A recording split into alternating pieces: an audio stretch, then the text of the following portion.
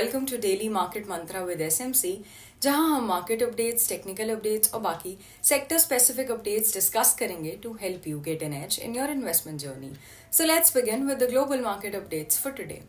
The market is likely to open higher in early trade, taking cues from positive Asian stocks and overnight gains in the US market.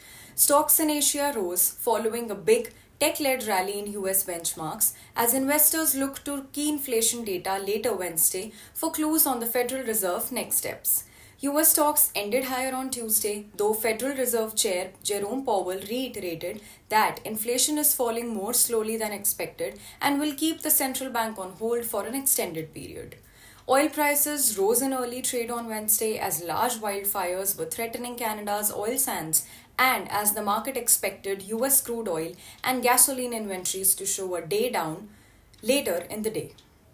Back at home, Power Finance Corp, Jindal Stainless, Dixon Technologies, Honeywell Automation, LIC Housing Finance, Redington, NCC, Titagarh Rail Systems, Indian Energy Exchange, Granules India, CMS Info Systems, MOIL, NLC India and Trident are among the major firms scheduled to announce their March quarter results today.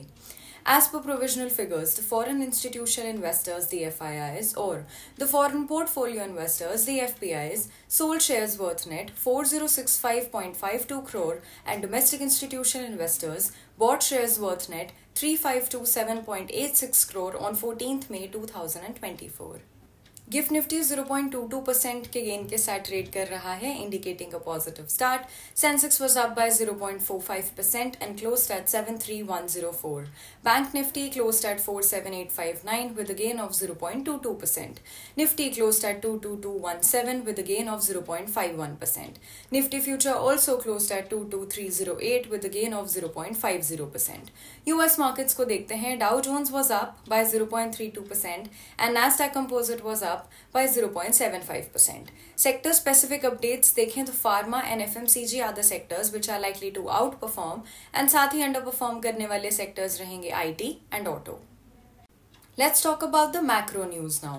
Producer prices in the US increased by more than expected in the month of April, according to a report released by the Labor Department on Tuesday.